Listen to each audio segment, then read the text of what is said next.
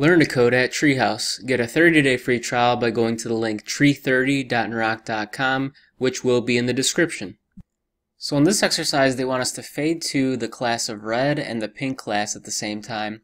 This actually isn't called a compound selector, it's called a multiple selector. So I've already copied the document.ready block, so I can get started with the jQuery object .pink, .red. So it turns into a multiple selector thanks to that comma. Fade to slow 0.